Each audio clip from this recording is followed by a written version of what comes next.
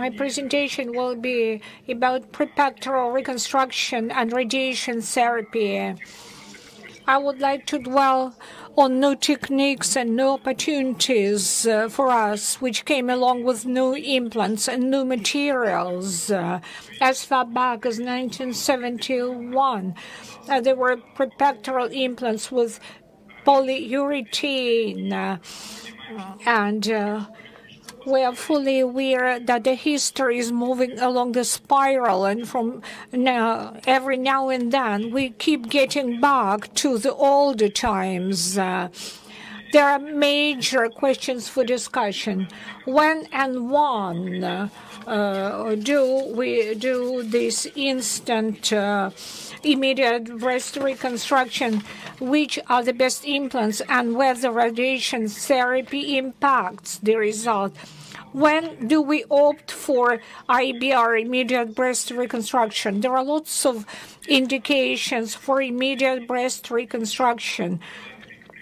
And we can see that the indications for IBR after mastectomy in patients with breast cancer, also after a subpectoral prosthetic, there could be criteria. Patients with good subcutaneous abilities, non-smoker patients, and good blood circulations in post-mastectomy patches and without concomitant pathologies. Which advantages for prepectoral construction do we have here? Is the absence of lesions when we do not cross pectoralis major. It's minimization of Algesic syndrome, reduction of time in hospital, and the absence of animation or deformation. That's when we opt for prepectoral space for reconstruction. Very important criterion in our clinical practice is also the availability of good fatty and adiposic tissue. Another article about pros and cons of different types of reconstruction and IBR breast reconstruction. It was discussed what was better, immediate autologous or delayed autologous reconstruction, immediate implant expander implant, or implant and explant, or two-stage reconstruction. Which are the advantages of IBR? It's a shorter rehabilitation period, better aesthetic effect in absence of adjuvant radiation therapy, and it's done in one surgical intervention. Another important issue for us is what cover of implant should there be? Is it necessary for us to have extra cover for an implant if we insert it prepectorally? As far back as 1978, for the first time, a study was published covering 89 patients, and then prepectorally endoprosthetics were inserted, and the authors identified the drastic increase of complications within first year after surgery, capsular contracture, and also loss of implant. There was one study dedicated to retrospective overview of patients with prepectoral implants, and then they were covered by a cellular dermal matrix. This publication also indicated large morbidities, seromas, and necrosis of skin patches. Another article was dedicated to prepectoral reconstruction and broadly discussed the issue as whether it's necessary to have extra coverage of prepectorally inserted material implant, and which materials did we use? Do we have to support soft tissues or not? 107 patients with saline implants without a cellular dermal matrix. Extrusion frequency was 6%, capsular contractures about 21%, and 155% of patients with sparing skin and liquid without the dermal matrix, whereby the frequency of extrusion was about 7% and capsular contractures about 8% as complications. These trials show the problem of capsular contracture despite the expediency of this prepectoral establishment. Without extra cover of material. So which pros and cons do we see in implants with different covers? Polyurethane implant means stability, less ptosis after polyuterine is dissolved, the reduction of polycapsular contracture, but there are higher risks of infections. Textured cover, it forms natural ptosis of milk gland. The best methodology is a ptosis of contralateral milk gland, and the risk of seroma in 10%, and capsular contracture and rotation of implant is increased.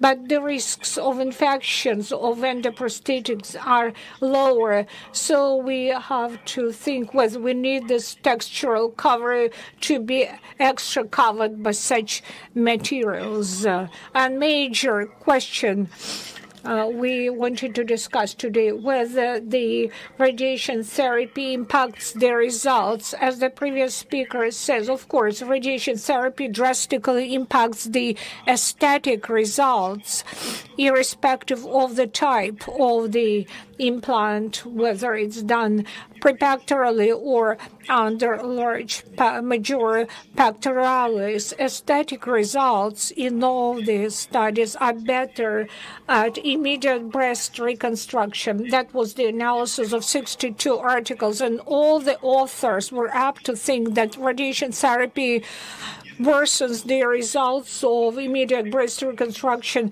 irrespectively of whether it's a prepectoral installation or under major pectoralis. As to the NCCN guidelines on radiation therapy, it's not possible to have 100% prediction as whether all the patients will have to undergo the radiation therapy. But there are some cases when radiation therapy under pathopharmacological findings is indicated for those patients for which we didn't envisage neoadjuvant radiation therapy. So radiation therapy could be added up in adjuvant one with 2 patients with primary operable breast cancer. So it included into plan of treatment.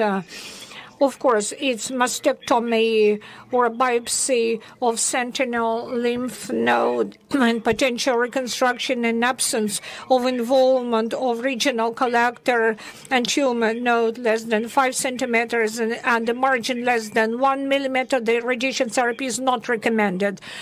And when there are involvements of regional collector and high risk factor for local relapse inclusive medial central position of the node and the tumor in the size than more than 5 centimeter vascular invasions in young age show that it's possible to have adjuvant radiation therapy subsequently, irrespective of the type of reconstruction. Similar guidelines are existing in Russian Federation recommendations of 2019 and healthcare ministry guidelines as well as to when and how to conduct radiation therapy in primary operable breast cancer. That's how we do contouring, pectoral installation of the implant. On the left-hand side, you can see contouring and the volume and 3D reconstruction of the frontal projection in patients in whom the implants are installed prepectorally. So there are parasternal lymph nodes included as well. The technique is broadly known. It's done traditional facial removal of milk gland. We retain the skin envelopes, and we should assess using ICG or special techniques. We can see whether there is a good blood circulation in the flap. If you cannot do that yet, if you do the surgery in the right way and you preserve the vessels, you will avoid the patch necrosis. Prepectorally, you install the implant. Most often we use PU, polyurethane implants. And a modest experience of our site, and over 3 years we installed 345 implants in prepectoral reconstruction. It was immediate breast reconstruction after breast removal, and we came to certain conclusions. Despite the fact that sometimes we plan radiation therapy, we prefer immediate breast reconstruction. I kept asking our radiologists what's easier for them to irradiate, expander or implant. They say that expander radiation is a larger problem vis-a-vis the implant. But surgeons don't have only one opinion here. Some say that 2 stages are better than 1. After the installment of expander, we can use irradiation, and after irradiation, we'll remove all the defects. But in our practice, having conducted this study, we came to a conclusion that here we can say 2 things. First of all, aesthetic result of immediate breast reconstruction is more preferable vis-a-vis 2-stage reconstruction. We can retain vascular complex and skin envelope as well. We don't have to reconstruct it at the stage 2. We can do it at one go. We can retain all those anatomic structures within 1 stage, whereas 2-stage reconstruction, of course, requires next actions.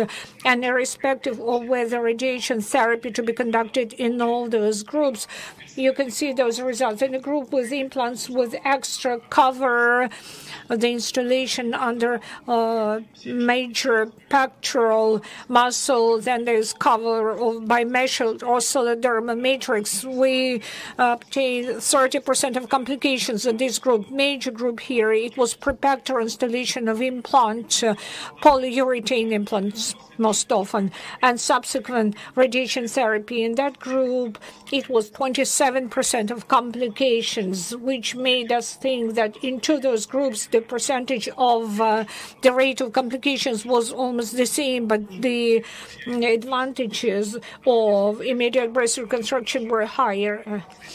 Several results of our surgeries. A patient with removed breasts and subcutaneous mastectomy from both sides and prophylactic mastectomy from the other side because of the mutations in the gene. One just 2 months after the surgery and 1 year after the surgery. And another patient, 30 seconds ago, you can see a textured implant and prepectorally, you don't have any more time. So this patient, 6 months after surgery and 1 month after adjuvant polychemotherapy and in the process of radiation therapy. And here are the results, which are quite satisfactory for us and make patient happy. We should have long-term results, of course. There could be contractures, capsular contractures later on.